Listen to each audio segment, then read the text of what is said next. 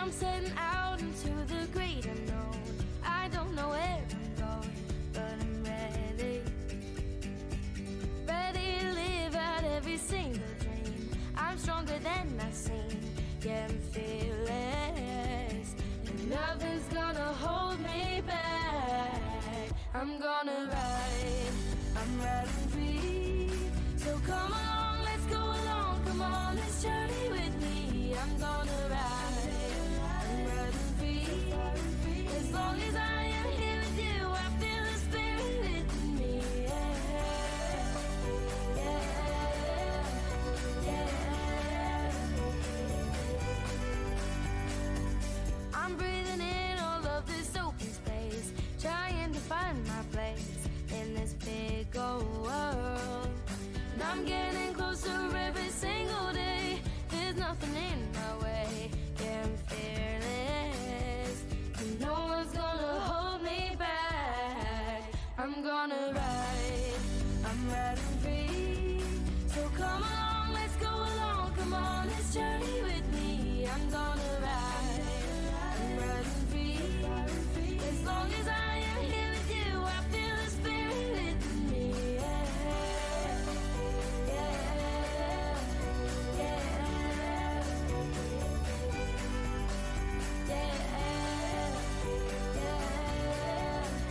yeah. I can see myself standing taller now, and I can feel myself reaching farther now. But I know who I am, and I'm gonna shout. I feel it now, yeah, I feel it now. I can see myself standing taller now, and I can feel myself reaching farther now. And I know who I am, and I'm gonna shout. I feel it now, yeah, I feel it now. I'm gonna ride, I'm riding free. So come along, let's go along, come on, let's journey with me. I'm gonna ride, I'm riding free. As long as I am here with you, I feel the spirit within me. Yeah, yeah, yeah.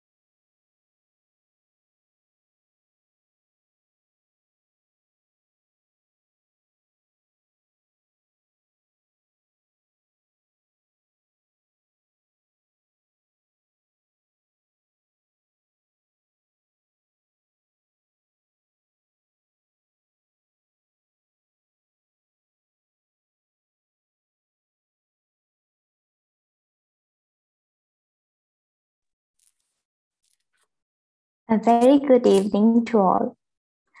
A warm welcome extends to our guest speakers, Dr. Mia Bovill, Ms. Sachithra Weerasooriya, and all the participants. The Astronomical Society of Hillwood College has organized today's virtual event as another step to inspire young astronomy enthusiasts.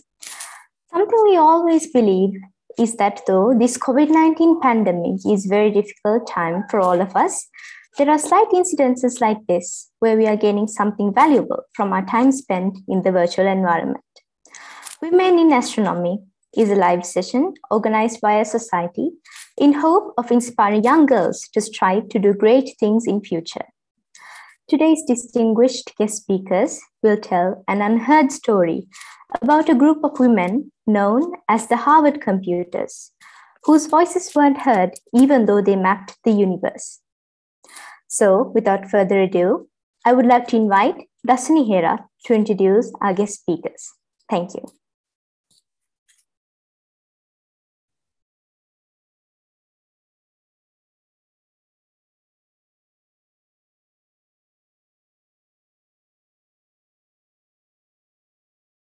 It's a great pleasure for me to introduce our guest speaker today, Dr. Mia Bovill. Dr. Mia Bovill is an assistant professor of astronomy at Texas Christian University. She earned her Bachelor of Science in 2004 on Physics and Astronomy at University of Maryland, and her Master of Science in 2006, her PhD in 2011 in Astronomy at University of Maryland. Her astronomy PhD research topic was on simulations of fossils of the first galaxies in the local group. She also received a fellowship at Pontificia Universidad Católica de Chile, where she expanded her study of dwarf galaxies. Dr. Mia Bovill worked at the detectability of the first stars with James Webb Space Telescope. Now I would like to invite Dr. Mia Bovill to conduct the session about the Harvard Computers. Thank you.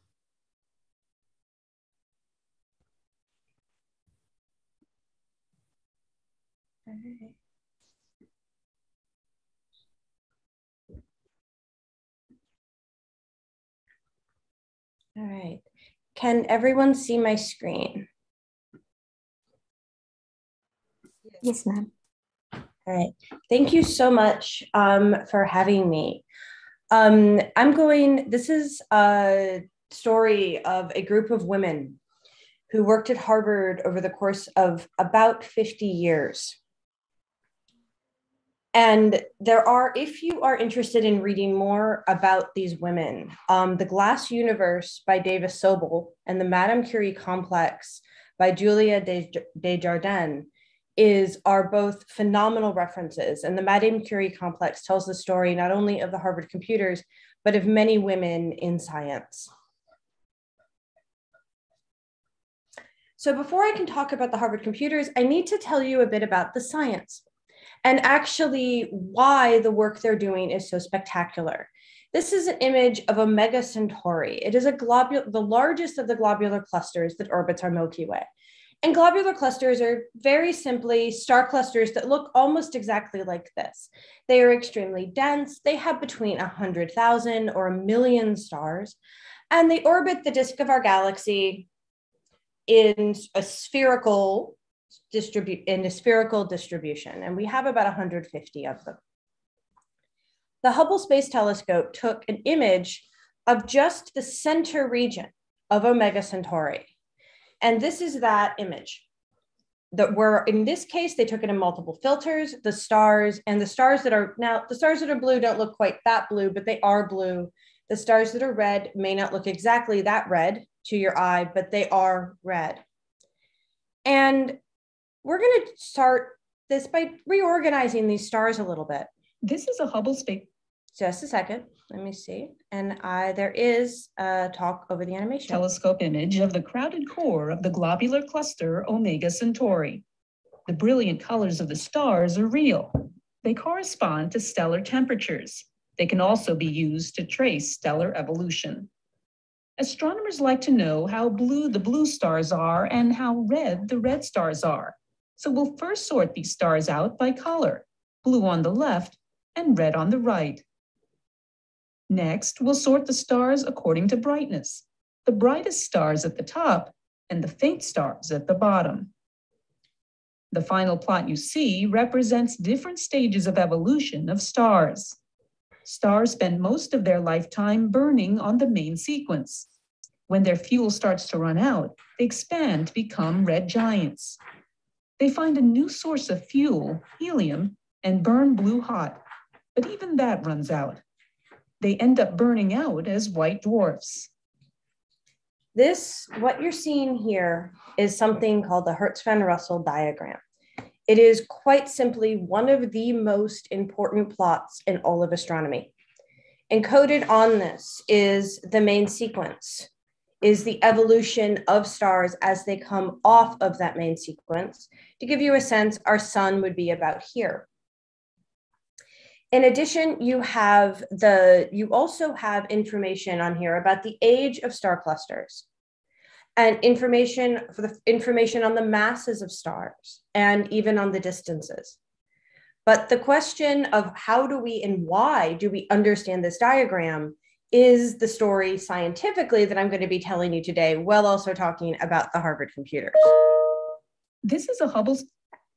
So this is sort of a more cartoon version of this. So on the horizontal axis is temperature. And temperature, instead of increasing like it normally would to the right, actually increases to the left on this diagram. Luminosity, or the amount of energy a star produces per second, increases vertically. Our sun is right here. Here is the main sequence, where stars are born. They live on the main sequence the majority of their lives, and then they evolve off. But note the bottom axis here, the surface temperatures, and these series of letters called in astronomy the spectral classifications. And so begins our story. One of the interesting things in astronomy is that every single time there is a new kind of technology that we use, we tend to grab it and we tend to use it. And this technology in about 1860 was photographic plates. And when you picture these, this isn't just like a photograph. These are actual glass plates. And they were put at the base of a telescope and then were exposed to the light coming through the telescope. This was revolutionary because before this, you could only manage to think for a second about how long you can keep your eye opened. The longest you can probably keep your eye open without blinking is maybe 30 seconds, maybe a minute if you really, really push it. But a photographic plate could be exposed for literally hours. It could be exposed all night, which meant that we were able to see far fainter things than we could with our naked eye. I'd like to introduce you to the first character in our story. His name is Henry Draper. And he figured out a way to determine even more information of stars on these photographic plates. And that was by breaking the light up into a spectrum. The image here is a spectrum of our sun. And the patterns of these spectral lines actually tell us, just like fingerprints, what elements are in the sun. So this is the specific pattern for hydrogen. You can also see the patterns for helium, carbon, as well as some other elements in the spectrum of the sun. And what Henry Draper did is he put a spectrograph. He put something that can break that light into its spectrum on the end of the telescope and then put a photographic plate on it. And this is what it produces. So instead of the individual stars that you saw here, each of these stars, we now have a spectrum of. And when we have a spectrum of them, we can tell what their temperature was and what they're made out of. And so this was brand new, absolutely cutting edge technology. I like to say that this is the original big data problem in astronomy as this starts. Now, Henry Draper was married to Anna Draper, and her family owned some property in New York, and actually was the person in the marriage who had the money. And that is actually going to be important in a second, because Henry Draper goes out and takes a walk and gets soaked and catches a bit of a chill and dies a week later. And Anna Draper was completely, utterly heartbroken and wanted to ensure that her husband's work of building a stellar catalog continued after his death. And so remember, she had money from her family. She goes to Edward Pickering, this gentleman who was the director of Harvard Observatory at the time, and says to him, I'm going to give you money if you finish what my husband started and put his name on the catalog. And this is still true in astronomy today. If somebody gives you money to do something, you say, sure, I can put your dead husband's name on the catalog. Thank you very much. And Pickering, it's important, I think, to put Pickering in context. By modern standards, he does not meet our expectations for gender equality. But by the standards in 1880, he was probably 40 to 50 years ahead of his time. And this is a quote by him. The criticism is often made by the opponents of the higher education of women that while they are capable of following others as far as men can, they originate almost nothing, so that human knowledge is not advanced by their work. This reproach would be well answered could we point to a long series of such observations as are detailed below, made by women observers. Very critically, he allowed the women of the Harvard Observatory to own their own work, to put their names on their own work. And that is why our story can actually be told. These are the women of the Harvard Observatory, likely circa about 1910. This is Annie Jump Cannon, who we're going to be talking about. And I think Henrietta Leavitt is here. So the first character in our story is Wilhelmina Fleming. And Wilhelmina Fleming was Scottish. She immigrated, she actually finished high school, which for a woman, again, in 1880, this was a big deal to get through high school. And she immigrates to the US with her husband immigrates to the US with her husband, who promptly leaves her alone in Boston pregnant. And she needs to find a job to support herself. So she gets a job working as a maid in the observatory director's house, because Pickering lived on site. And she goes and gets a job as a maid. And the apocryphal story, which probably didn't happen, is that Pickering was quite upset with the work that the men were doing. They were very expensive and they weren't moving as quickly as he wanted to with the catalog. And he apocryphally says that my maid could do better.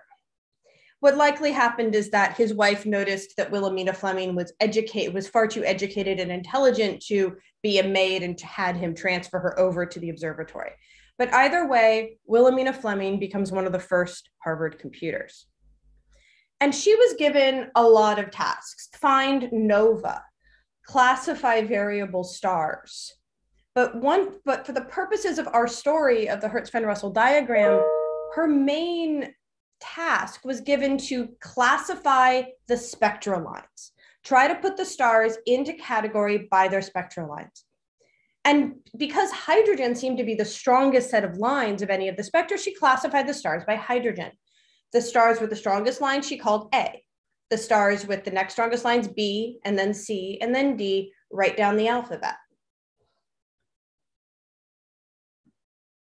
She was also in charge of the entire Henry Draper catalog. So she was actually in charge of publishing volumes like this that had all of the data on the stars and on the spectra at Harvard.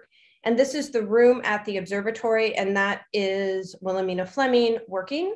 What you can see here is that she is on a frame, and the glass plate is in that frame. And then they would look over the frame with a magnifying glass to do the classifications. And she eventually became the curator of plates at Harvard. This is actually a title that still exists to this day, and many of the amazing images I got from the current curator of plates. But Pickering seems to think that no work is too much or too hard for me, no matter what the responsibility or how long the hours. But let me raise the question of salary, and I am immediately told that I receive an excellent salary as women's salaries go. One of the reasons that Pickering was using women is he could pay them approximately half what he was paying the men. The next character in our story is Antonia Mari. And so this is an image of what we call a GRISM spectrograph, where you just stick a spectrograph and you get a spectrum of every single star on the image. However, they eventually began taking spectra of single stars. And I want you to quickly compare the level of detail that you can see in these spectra, where this is a single spectra of just one star, and the level of detail you can see here, where you have the spectra of many stars. And Antonio Mari noted not only the strengths of the spectral lines, but also their shape. And when she noticed this, she tried to come up with a classification scheme that would incorporate all of them. And how she got there and what that actually ended up being is something that I'm going to talk to you about at the end. She worked intermittently at Harvard, sort of going back between the Harvard Observatory and her family. And then we have Henrietta Swan Leavitt. Henrietta has a degree from Radcliffe College, which was basically the women's college of what is now Harvard University. So today she would have a degree, a bachelor's from Harvard University. She was also profoundly deaf. She wore, if she needed to speak, she wore a hearing aid. If she needed to hear, rather, she wore a hearing aid. And she was given a very simple task. Classify the variable stars. Classify variable stars. Literally, that was it. Classify variable stars. And that is, as you know, as someone who has both done a thesis and is now advising students through a thesis, you don't simply tell someone to classify variable stars. You're usually trying to get at something, but she was just said to classify the variables. And right around the time she starts doing this, they get information, they get data on the Small Magellanic Cloud, which is one of two satellite galaxies orbiting our Milky Way. I don't know if you're far enough south there in Sri Lanka to actually see these. They're visible from the Southern Hemisphere. So this is a nice, pretty image of the Small Magellanic Cloud. This is the actual image from the photographic plate. The notations on this are her notations. These are her notations of the Small Magellanic Cloud. And what's incredibly important is that she noted a class of variable stars. So these are noting the locations of all the variable stars in the Magellanic Cloud. And just to really drive home that these were glass plates. If you can see here, that's a crack. That's an actual crack in the glass plate. At some point, somebody hit it or it broke a little bit and the plate cracked. So these are incredibly fragile that they were dealing with. But here's the incredible thing. All of the stars in the Magellanic Cloud are at the same distance. And because they're roughly at the same distance, we know that if you take two stars in the Magellanic Cloud, and this star is significantly brighter than this star, we know that this star actually is brighter. We only can do this because they're all at the same distance. And she notes something. She sees the period between the peaks of how long does it take a star to go from its brightest point to the next brightest point. So the period of the variation. And she plots it up and she looks at the period in days versus the brightness of the star. And remember, she can do this because everything's at the same distance in the Magellanic Cloud. And she finds that for a category of stars called the Cepheid, that has a very distinctive light curve where it rises and then falls, that there is a very tight linear relationship between the period of the Cepheid and its absolute brightness or its luminosity. This was called the period luminosity relationship, and it is one of the most important relationships in all of astronomy. This is Henrietta Leavitt with Annie Jump Cannon. They were friends. The women of the observatory were friends. They worked 6 days a week and socialized on Sunday, is what was often said. Annie Jump Cannon owned a house and she rented out rooms to the other computers. So these women knew each other. They supported each other, and it was social as well as professional. Annie Jump Cannon got a bachelor's of science in physics and astronomy from Vassar College, and she was a valedictorian. She was the top student at Vassar in her year. Today, she would be going on to one of the best graduate programs in the world. Instead, she finishes her degree and goes home.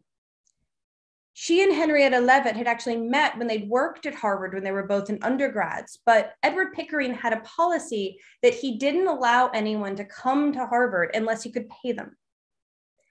And they basically had to wait until a computer either retired or got married, because when these women got married, they stopped working at Harvard Observatory, and there would be a position opened up for them to come and actually work on the glass plates. Annie Jump Cannon was, during her travels in between undergrad and when she's actually able to go to Harvard, contract scarlet fever and actually was also deaf. Though unlike Henrietta Leavitt, she actually wore her hearing aid quite a bit. She would attend plays and attend concerts. And she takes on the task of once again looking at the spectra of the stars. Now, remember, Wilhelmina Fleming had a high school education. She didn't have a bachelor's of science in astronomy. And so Annie Jump Cannon tries to say, okay, let's take a look at these spectra again. And let's see if we can classify these spectra, reclassify these spectra. And she keeps the ABC. So remember, Wilhelmina Fleming, does the strongest hydrogen lines are A, then B, then C down the line. So A has the strongest hydrogen lines, O has the weakest. And Annie Jump Cannon reorders the lines and cleans it up a little bit, gets rid of some superfluous letters and categories, and reorganizes them. So B moves from here to here. So it turns out that O stars are actually hotter than B stars. And when you reorder them and clean them up, you get O, B, A, F, G, K, M, which is not the easiest sequence of letters to remember. So Annie Jump Cannon comes up with a mnemonic. O, be a fine girl, kiss me. That, for the record, is still the mnemonic that we are using today. Every single time I teach this class or I introduce this, I always say, if you can come up with a better mnemonic, please do.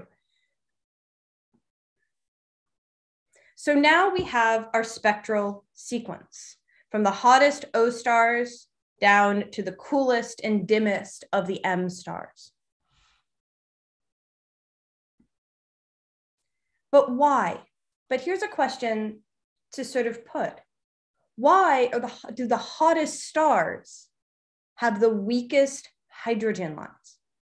Why does there seem to be a point after which the hydrogen lines almost disappear from the spectra in these extremely hot stars? And to answer that question, we have to introduce the next person in our story. But I think Annie should speak. This is from a letter she wrote to her sister in 1912 at a meeting that was the precursor to what is now the International Astronomical Union. I was very much surprised to find that I was put on the Committee on the Classification of Stellar Spectra. And one of the novel experiences of the summer was to meet with this committee. They sat at the long table, these men of many nations, and I was the only woman. Since I have done almost all of the world's work in this one branch, it was necessary for me to do most of the talking. She was, at this point, the world expert on classifying stellar spectra. She could look at a stellar spectra and classify it in about 15 seconds by this point. And so, introducing the final character in our story, Cecilia Payne, eventually Cecilia Payne Gaposchkin. Cecilia Payne was British, and she reads physics at Cambridge, reads or studies physics at Cambridge. And I want you to note that I'm not saying that she had a degree from Cambridge, because in 1923, Cambridge did not grant degrees to women. So she learned everything that the men learned, but she wasn't actually granted the degree. And while she's at Cambridge in sort of the 1920s, there's this new thing that's being developed largely in Europe called quantum mechanics, which is this literal giant leap forward in our understanding of how atoms work and how we model atoms and talk about atoms. So she's exposed to this brand new thing called quantum mechanics while she's reading physics in Cambridge. In 1910, 13 years earlier, Edward Pickering had died.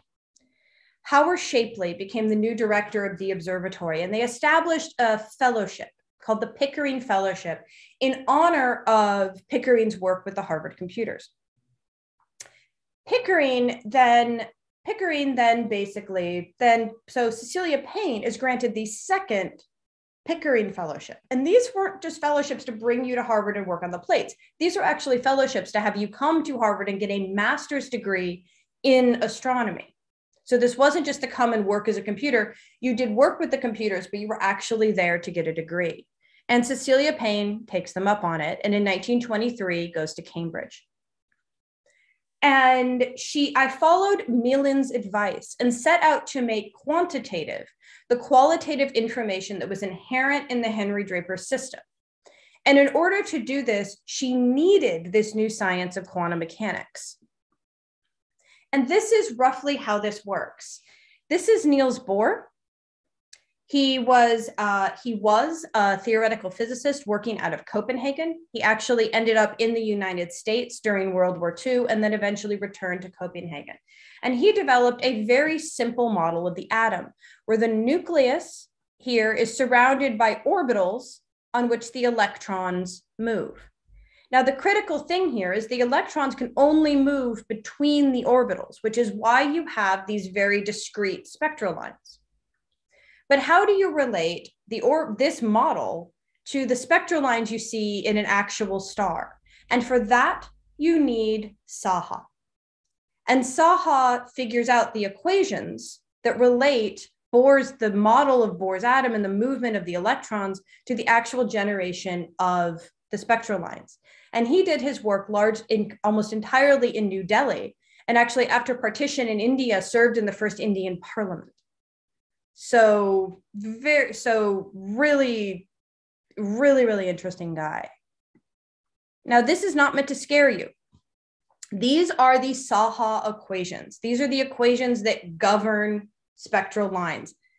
And I'm showing these to you to really drive home that Cecilia Payne didn't have a calculator. She didn't have a computer. Today, when we learn these, we actually use computer programs just to do them. She was doing this on what's called a slide rule.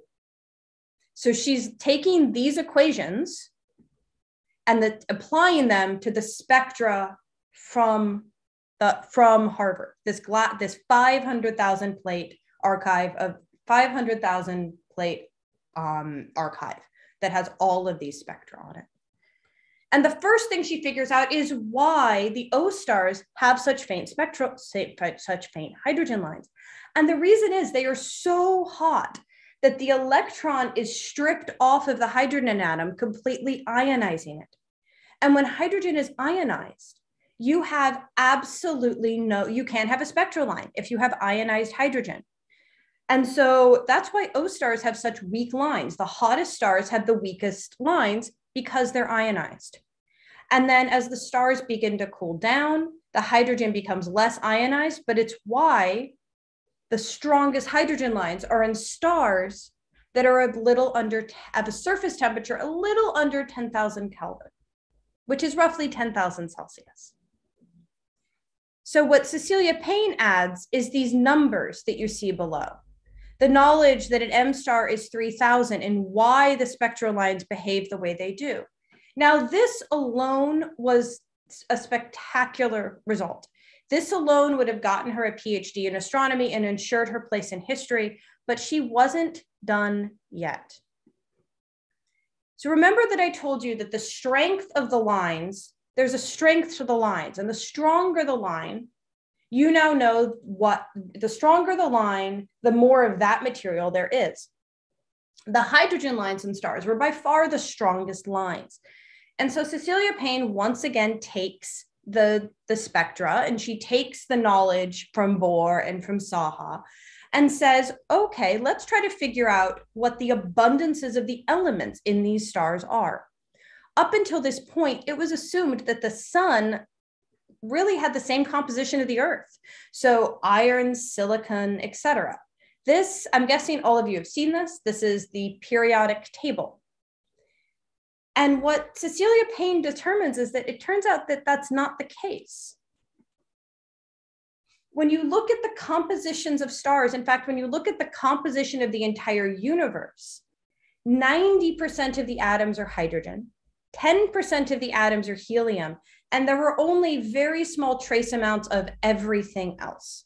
So astronomers actually say that we have hydrogen and helium and everything else is a metal. I always sort of say, if you're not really a big fan of the periodic table, astronomy is definitively the science for you. But this is literally the answer not only to why is the spectral sequence the way it is, how do the spectra relate to the temperatures of the stars, but also what the universe is actually made out of. And as is very typical when you have a result like this, she sent it to a more senior colleague, Henry Norris Russell, who, by the way, is the same Russell of the Hertzsprung-Russell diagram. And he writes her back in 1925 and says, it is clearly impossible that hydrogen should be 1,000,000 times more abundant than metals. Now, 4 years later, he finds the same result. He does cite Payne, and he does say, hey, she found this, but he is largely given credit for the discovery. Her PhD thesis, Stellar Atmospheres, a Contribution to the Observational Study of High Temperatures in the Reversing Layers of Stars, has been called the most brilliant PhD thesis ever written in astronomy. From 1880 to 1950, more than 200 computers classified stars on 500,000 glass plates. The work they did forms the backbone of stellar astrophysics. When you take an intro to astronomy class, you learn who Henrietta Leavitt and Annie Jump Cannon and Cecilia Payne are. To date, the current curator of plates is trying to determine all of their names. And to date, she knows about 160 of those names. But remember, I told you that Edward Pickering gave the women ownership over their work. When you cite the period luminosity relation, you cite Leavitt 1908. There was another archive of plates at Mount Wilson Observatory, which is an observatory just outside of Pasadena, California, outside of Los Angeles. And there were 200,000 glass plates there, so about half the size of the Harvard archive.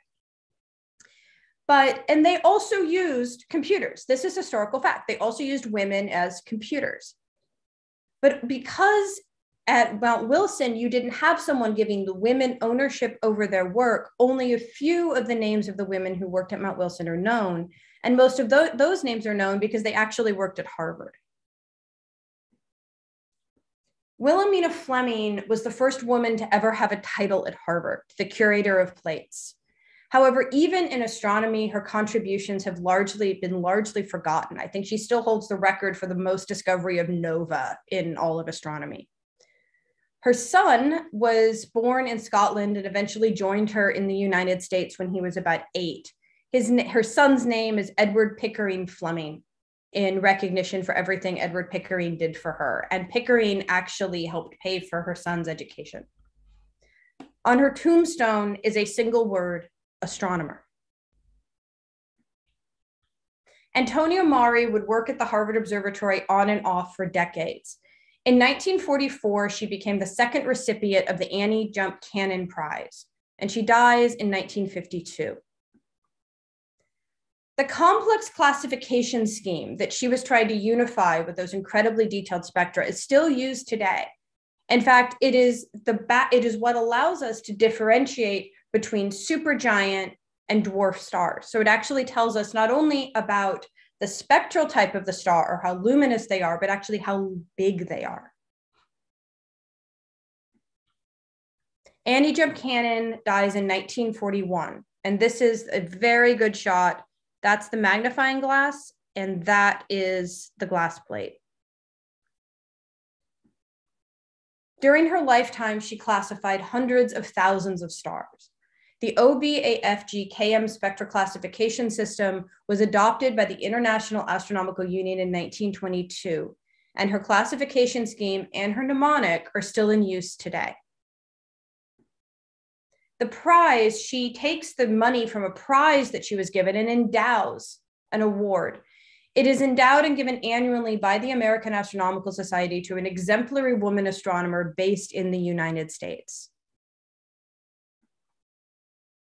In 1934, so this is 9 years after she gets her PhD, Cecilia Payne receives the first Annie Jump Cannon Prize.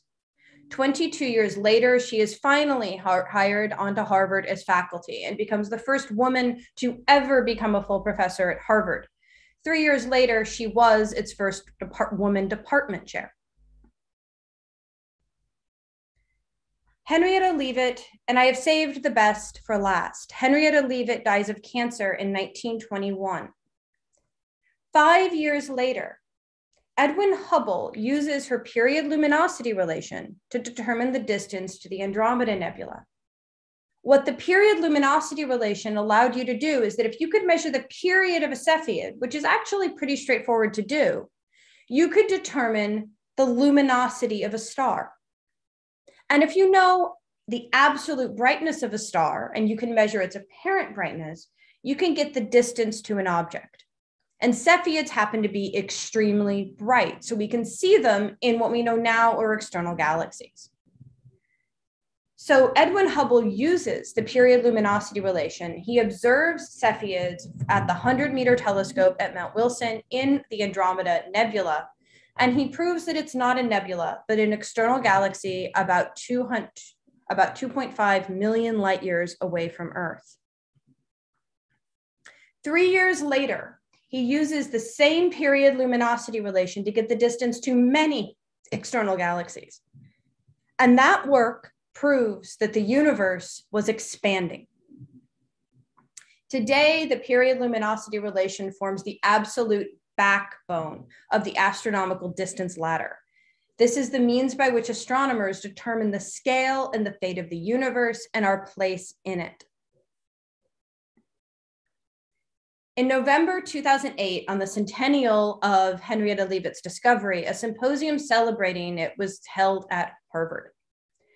It recommended that hereafter the Cepheid period luminosity relation, which is how I learned it when I learned astronomy, be referred to as the Leavitt Law. In 2009, the American Astronomical Society agreed. And all right. This is circa 2014. I tried to find an updated picture and I couldn't find one. These are the women of Harvard Observatory in 2014. Every single woman here is at the absolute top of their field. Every single one of them has a PhD in astronomy or astrophysics. This was a conference at the Space Telescope Science Institute, which is the institute in Baltimore, Maryland, that runs the Hubble Space Telescope and the just launched James Webb Space Telescope. So every single one of these women is an astronomer who actually is working on stars and the physics of stars and the evolution of stars. I'm trying to see, I think she wasn't in the picture. These are Athena, which is a telescope that observes in X-rays. And these are all of the women who are all the women scientists working on Athena. The women of Arecibo Observatory in Puerto Rico. And finally, a colleague of mine from when I was at the Space Telescope Science Institute with a small telescope that she helped build. This is the James Webb Space Telescope, which is currently at L2. Thank you.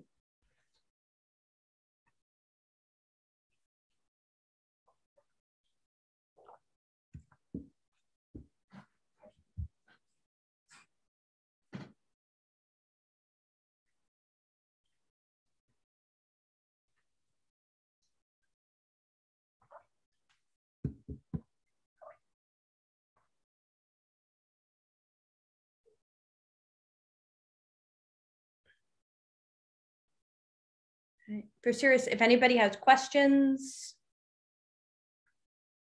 either about the talk or about how you basically become an astronomer.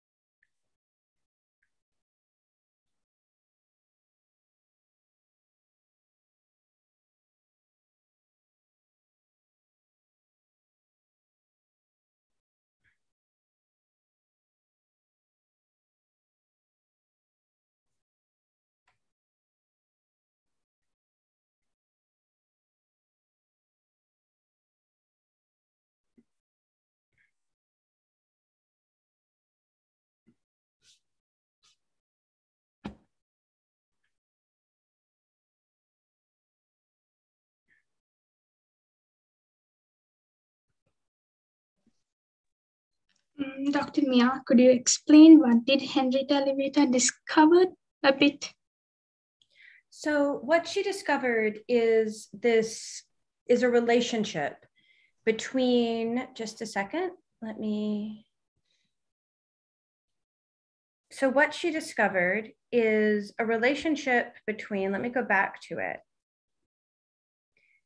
So she was basically told, I just need to just classify the variables, right? Look at variables, see if they fall into a given category.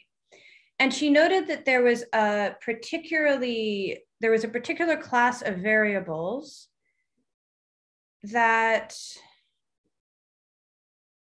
just a second, show. I want to just pull the image up for you. So she discovered that there was a particular class of variable stars that had this very distinctive light curve. So, and these were named Cepheids because the first star that they were found, where this light curve was found, was in the constellation Cepheus.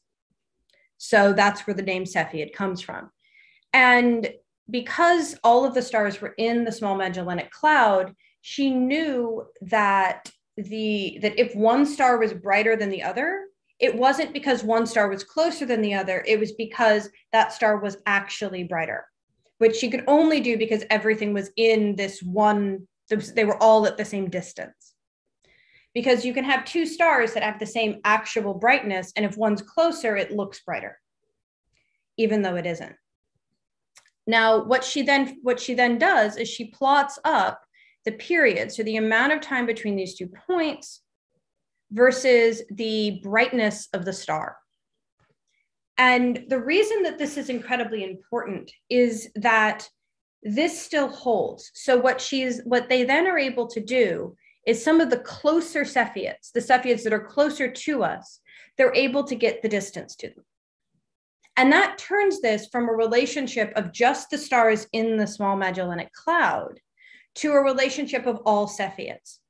And so that means that if you go and you observe a Cepheid over, a period of, let's say, a year, and you determine the amount of time between these two peaks, so the period in days, and all you need to do for that is have a telescope that you're observing constantly. And then what you do is you just say the period and you go up and you say, okay, that means that it has this luminosity. And if you know the luminosity, you can determine the distance. So one of the easiest things to do in astronomy is actually you look up and you observe how bright does a star appear to be. And if you know how far away that star is, you can figure out how bright it is, how bright it actually is, the luminosity, the actual energy that it's outputting. However, if you know, but it also goes the other way. If you can somehow figure out the luminosity independently by the period of a Cepheid, you can then figure out how far away that star is. And that's what she figures out, is she figures out this first, we call them the standard candles because you know what the actual luminosity is. But she gives us this yardstick that allows us to, for the first time, determine distances to things outside of the Milky Way and outside of our little area of the Milky Way. And so this is actually literally one of the most important steps of something called the astronomical distance ladder. And the higher you go up the ladder, the further out you go. So without Cepheids, this becomes absolutely critical. To me, the greatest tragedy with Henrietta Leavitt is that she died before Edwin Hubble made his observations. So she actually she lived to see her luminosity, period luminosity relation, her work actually be used to determine the distance to the Magellanic Clouds, but she didn't live to actually see the fact that galaxies are that there are external galaxies, and that the fact that the universe is actually expanding. So that's what she finds, it's this basically cosmic yardstick that we now use. This is one of the most important relations. The Leavitt law is one of the most important relationships in astronomy. And I have a question in the chat. How can students from countries which don't have astronomy background reach these levels? The answer is you take a lot of physics, and you take as much physics as you can, and you take as much math as you can to support the physics. If at all possible, you take computer science. A huge amount of what I do is actually on computers. And you basically build that background. I have an undergraduate degree in astronomy because I went to a large state university in Maryland. I went to my local state university. And because they were a very large school, there were about 35,000 students, they actually had an independent astronomy department. At Texas Christian University, we don't have an independent astronomy department. We actually have a physics and astronomy department, and that is far more common. And when I went to college, my preparation going into college was not that strong. I had a reasonably strong math preparation, but my physics preparation was lacking, to say the least. And the more valuable, I think, of my 2 undergraduate degrees as I continued on was physics. So as long as you have that grounding in physics and mathematics, and you have some knowledge of computer science, and you're completely fine. And you just read literally everything you can get your hands on. I fell in love with this at 12 years old. There wasn't a course in my school system. There wasn't, anything that I could formally take. I just started reading articles and books and everything that I could possibly find about astronomy specifically, while simultaneously taking the math and the computer science and the physics that I was going to need to actually do it. What do I think the Harvard computers would say if they were here today? I think they'd be proud. I think they'd be shocked. I think they might be a little disheartened that their work is forgotten, that some of their work has been forgotten. That's why I like giving this talk, is that in general, even astronomers don't know who Wilhelmina Fleming and Antonia Maury are. Annie Jump Cannon, Henrietta Leavitt, and Cecilia Payne are still very much known. I like to think they'd be proud of us, that they'd be happy for how far women in the field have come. And they'd be amazed at all of the things that we have found out about stars and how they work. I think there are, Annie Jump Cannon was actually a suffragette. She worked to fight for votes for women in the United States before our 19th Amendment was passed in 1920.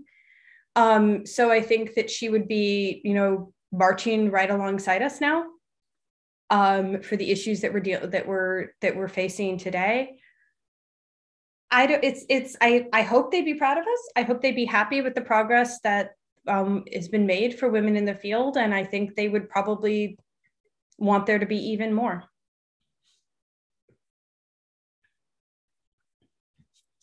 Can we use transits to detect stars? We actually can.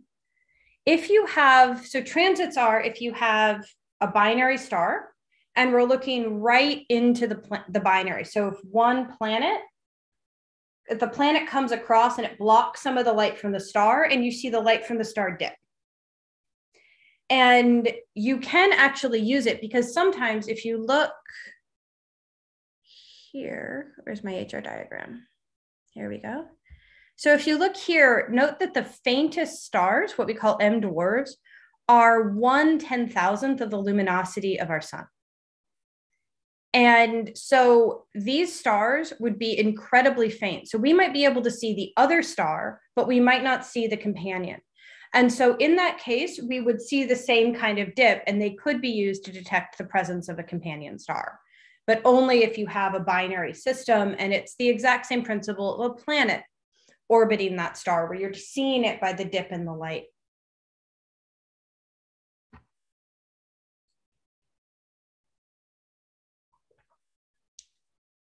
So the Milky Way is a disk of stars with a central bulge. Most of it is stars. We have spiral arms. Let me see if I actually have a great image of the Milky Way. If you give me a second, I can actually pull up an image of the Milky Way. I just have to open one of my other presentations. So the Milky Way is a spiral galaxy. It looks sort of like a pinwheel. There's a central bulge and then arms that come out and spiral around. Most of the Milky Way is made up of stars. There's about 100 billion stars in our Milky Way galaxy. But there's also a certain amount of dust and gas. We have a supermassive black hole at the center of the galaxy that is about 3 million times the mass of our sun. But it's about 100 billion stars and a lot of gas and dust. And I have, for my intro to astronomy class that I teach, I actually have a image. Here we go. I actually have an image of the Milky Way. Here we go. So this is not an image of our Milky Way. I just want to clarify that here. This is not an image of our Milky Way galaxy. This is an artist's conception, but it is an astronomer at Caltech that did this. And this is based off of observational data. So this is a disk of the galaxy. It's a very thin disk of stars. And in these spiral arms, the gas and the dust piles up and forms new stars. And then you have older stars in the center in the bulge here. And our sun is out here. We're kind of in the suburbs. We're in the outskirts. We're sort of out in the outskirts here. And the galaxy takes us about 250 million years to go around the whole thing. And something that's kind of cool to think about is when the dinosaurs existed, we were on the other side of the galaxy. So the dinosaurs literally existed on the other side of the galaxy, because they were alive on Earth about 100 million years ago. And the whole galaxy is a disk, and it's so wide that it takes light about 100,000 years to cross the entire disk.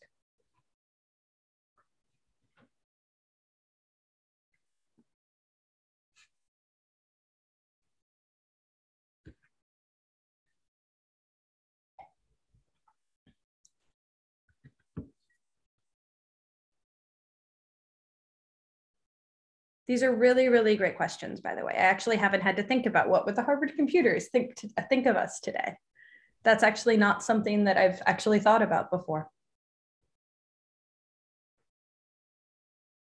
Dr. Mia, I'm Yes. Alosha from 6th grade.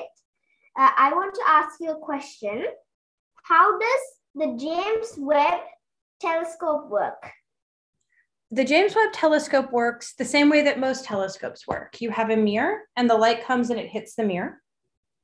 And then it's focused into a second mirror that we call the secondary. So this is the primary, that's the big mirror, and then you have a secondary. And then the secondary sends light to instruments that are behind the primary mirror here. What's really important, what's really sort of different about the James Webb is that it doesn't observe light in the visible part of the spectrum, which is what our eyes can see. It actually is designed to look at light in the near infrared. So in the part of the spectrum that you would think of as heat. So what you think of as heat is actually infrared radiation. And because of that, we have to keep the telescope incredibly, incredibly cold. So that's why it's at L2, which is 1 million miles away. In fact, it just got there on Monday.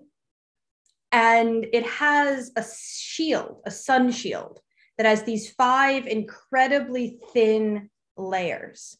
And one of the coolest things about that sun shield isn't actually what it does or how much it's able to cool down the telescope, but that the people who actually built it got their start in fashion, actually doing fashion design. They actually sewed the sun shield. And it's 5 layers. And on the layer that points towards the sun right now, it's about 55 degrees. I'm trying to think. It's 13 Celsius on the side by the sun. And by the time you get to the telescope, once that things are fully cooled down, because it's still cooling off right now, it's actually only going to be 50 Kelvin. So it's actually going to be negative 220 degrees Celsius. And there is an awesome website that NASA is running.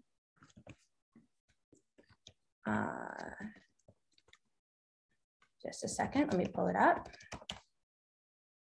There is an awesome website that NASA is running where you can actually track the James Webb Space Telescope.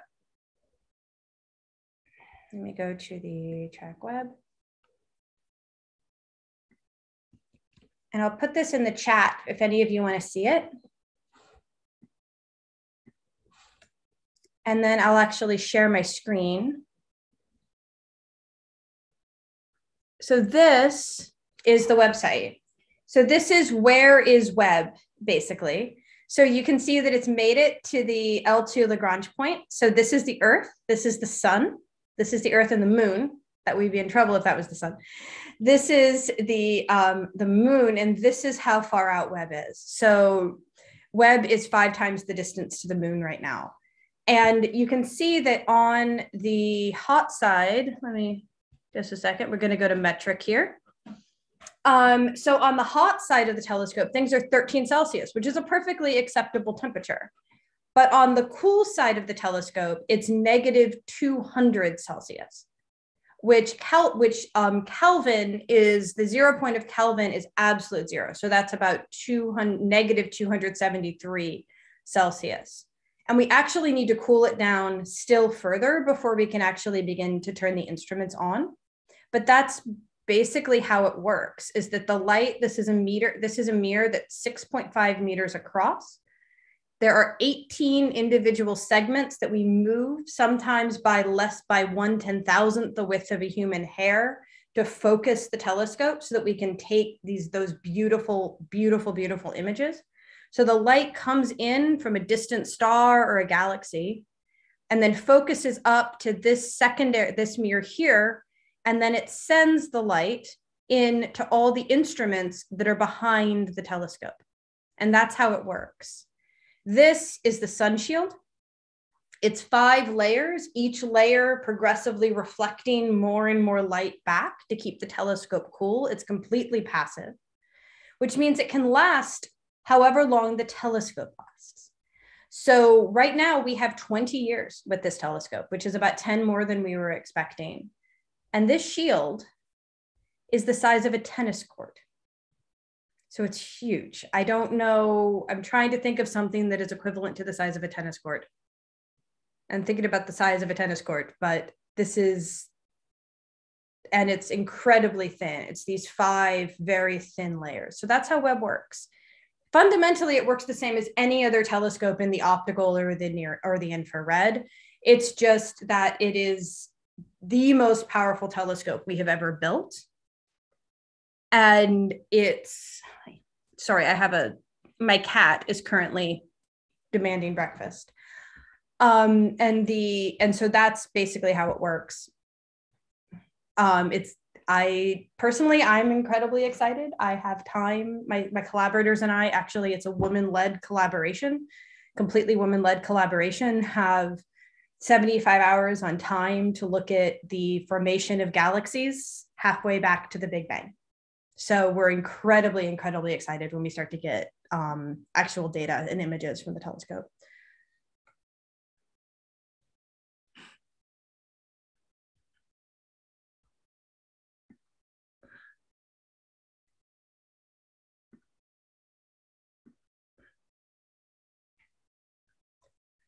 What part of that is a phenomenal question. I am not the best person to answer that because I do theory. So I spend a lot of time on computers. I think you'd want to do physics, and you would want to also get as much expertise in engineering as you can possibly get. A lot of the people that built James Webb are actually engineers. They are aerospace engineers. They have engineering training rather than actually astrophysics training. So that would be, you still need the background in math, you still need the background in computers, because everything is everything at this point. You need some sort of computers. And you still need the physics, because engineering, you still have to take a huge amount of physics, but you would want to almost go more towards the engineering side of things than the actual sort of theoretical physics side of things. So that most of the people that built this are engineers. And what's been really incredible is actually one of the lead engineers on the telescope, her name is Amy. So it's been really cool watching all the broadcasts and everything. And a lot of the people that are running these different components of the telescope are women, which has been really cool. But yeah, you need engineering. That's more of an engineering side of things, like a practical building of things.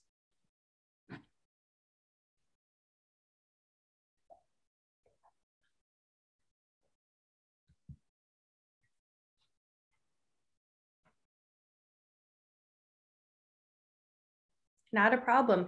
Like I said, I have friends who do this. Like they literally build telescopes, and they would know far better than I do. Some of them do, for the record, have astronomy degrees. Like they have physics and astronomy degrees, and then they picked up the engineering that they needed. But if you want to work on something the scale, like work on something that's like the scale of the James Webb or the Hubble, those are actually engineers actually built it. Astronomers helped design it, and they did a lot of the work for it. But if you actually want to be the one in the clean room, a lot of the people that were in there were actually engineers.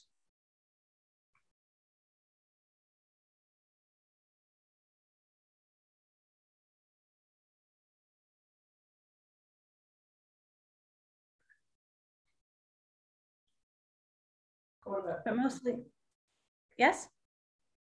Dr. Mia, I have another question. Go right ahead. What is the black hole event horizon? The black hole event horizon is a place, that's a phenomenal question. The black hole event horizon isn't, for the record, a physical thing. It's not something you can punch through or go anywhere. It's actually a theoretical line. And what it actually is it's the point where so you have, the reason we call it a black hole is because it's so dense that the velocity that you would need to escape the black hole is greater than the speed of light. And because nothing in the universe can go faster than light, it means nothing can escape. So when you basically have, here's your black hole, light can't escape from it. But the further away you get from the black hole, the slower and slower you would need to go in order to escape it. And the event horizon is the point where the speed you would need to escape from the black hole is equal to the speed of light. And the more massive your black hole is, the further out that event horizon is. But it's actually not a physical barrier. It's often portrayed in sort of science fiction as though it's a physical barrier. It's not a physical barrier. It's just this point where once you go inside of that line, even light isn't going to be fast enough to escape the gravity of the black hole.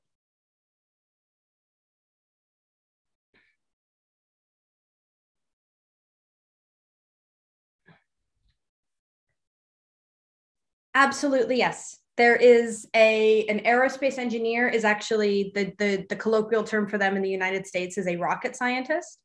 So absolutely, engineers can build airplanes and rockets. And absolutely. In fact, that is in general, they do not let astronomers near some of that stuff. We are not the people who build the rockets. We just use them to do amazing things. But that is aerospace. That's aerospace for rockets and aeronautical engineering for planes. And I actually have two awesome friends, Jeff and Amy, who are actually aeronautical engineers here in Texas.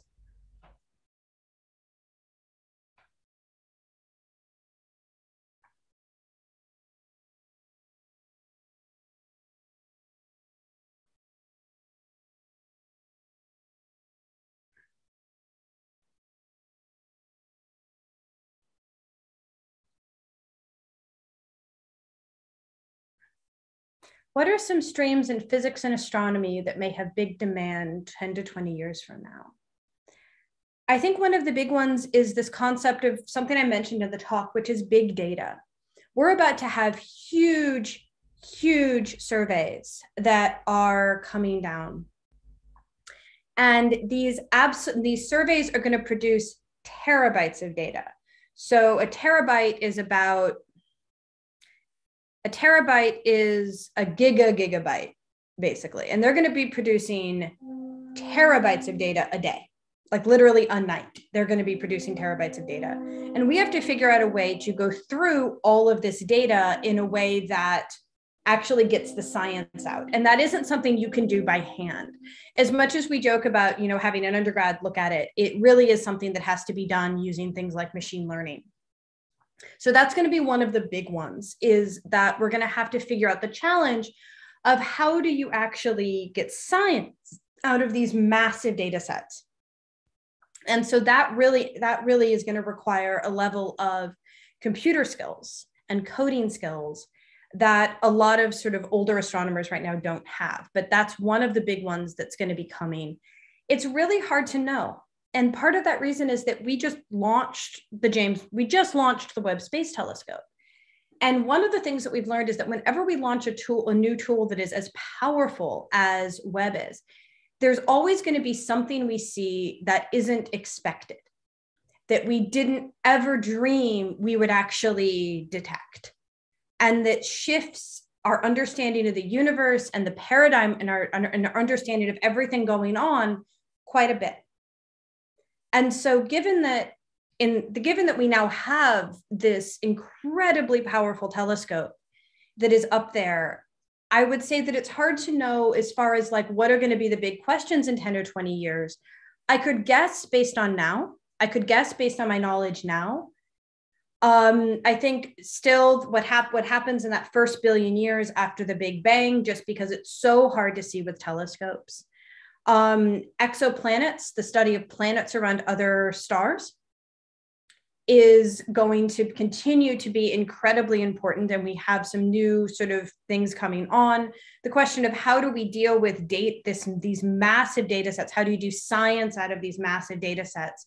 I think are going to be those are kind of the ones that I can see coming. But then again, in 2 years, James Webb could make an observation that completely shifts that and sends the focus of astronomy off in a different direction. And that could happen 2 years. So 10 or 20 years from now, I think you're going to see a lot more computer work. You're going to see a much larger emphasis on needing to code and code well. But other than that, it's hard to say, because we're about to open up a new set of eyes on the universe, and we're going to see something we don't expect. I promise you that.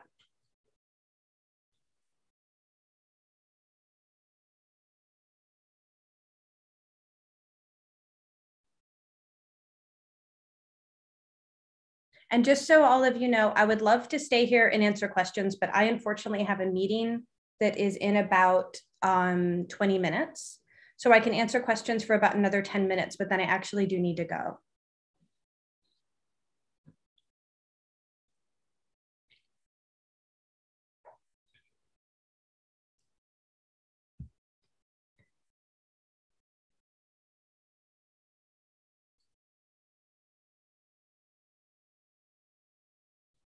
Could the big crunch have happened before the Big Bang? Like, is there proof of the big crunch?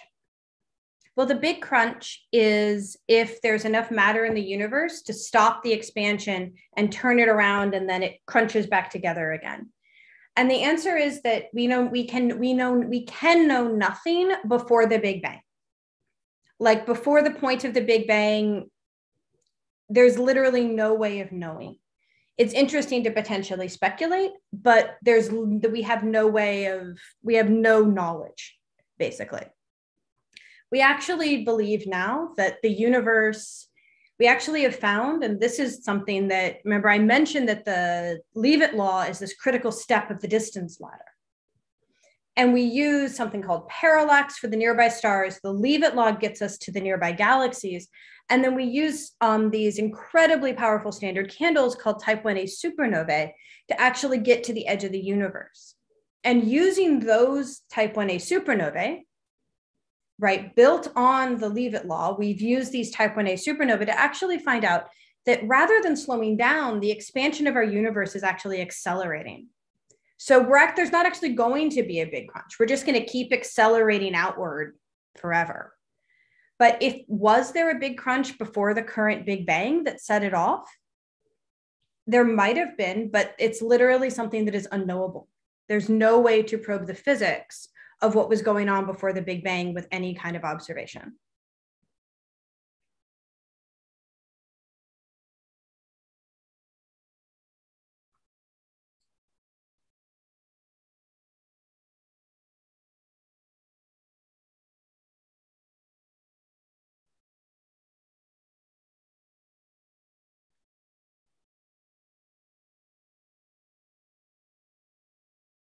No problem. It was a great question.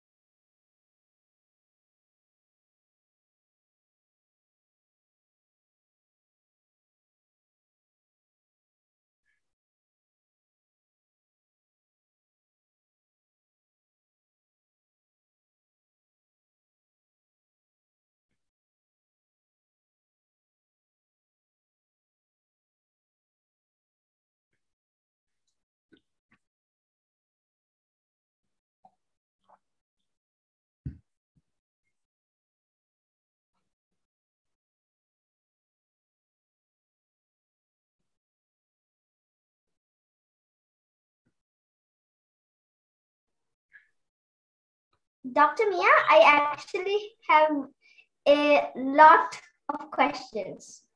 Now, in 2005, the Cassini space probe identified enormous plumes of vapor that was going into outer space. Scientists suspect it's a giant geyser from Enceladus's oceans. So there are similar things on Earth. Underwater hydrothermal vents, well, if you're wondering what they are actually underwater volcanoes of a sort. Instead of producing magma, they produce boiling hot, black, smoky water. Now, let's go back to the question. So, it also produces the building blocks of life, such as methane. So, I've been wondering, if this can be possible on Jupiter's moon, Europa, and Enceladus. It absolutely could be. We've also seen components when we look into space. We see these building blocks actually in space, in nebula. The discovery around Enceladus, these are jets that shot out from Saturn's moon Enceladus. And when they were found, it was shocking. Like completely, oh my God, there's organic material in these. This is incredible. And the answer seems to be that what we're finding is that the building blocks of life are everywhere. And so the potential for life existing on worlds, even other worlds in our own solar system, is very, very possible. However, there is a difference between most of that life would be microbial. It would be small bacteria or microbes if it formed at all. And so there's a difference between sort of microbial life and then complex life, sort of multicellular life, and then intelligent life. And so that's the difference. But one of the most incredible things about that discovery was that these building blocks are absolutely everywhere. And I actually want to, and since I have to go, unfortunately, in 5 minutes, I just want to answer 2 of the questions in the chat. So what should we study other than our degree to become an astrophysicist like you? Honestly, it's really just read everything you can. It's the physics, the math, the computer science, read articles on astronomy. One of the incredible things that you have that I didn't is the internet. When I was 12 and 13 years old, the internet was in its absolute infancy and you didn't have access to all this stuff. If I wanted to get an article, I had to actually have a physical magazine or a physical book that I read. But read absolutely everything. Go out and literally look up at the sky. There's this phenomenal poem by Walt Whitman that talks about the learned astronomer. And then you look up and gaze in wonder at the sky. Occasionally look up, which I know is an odd thing to say, but look up. And absolutely, I gave Sachi, who is my grad student, she has my email. And I had her give that to your teacher. So you feel free to send me an email if you have any other questions. But the other thing for astrophysics is as you're going up through your schooling, if at all possible, take some random classes. Don't focus so much on astronomy and physics that you don't also learn about literature or theater or art, because I have found that those classes that I took actually have ended up being almost as valuable as the technical courses that I took as I moved up through my degree. And can we fly around the world by our own in a plane? Not without refueling currently, but yes, I think we're getting there. I think the longest flights are Perth to London, I think is one of the longest flights. And I have given, I believe I told Sachi to pass on my email address. And if any of you have any other questions, you can send me an email and I will put that in, I will put my email in the chat. So you can send me an email and I'll be happy to answer any questions. Thank you so much for having me. I love talking about the women of Harvard.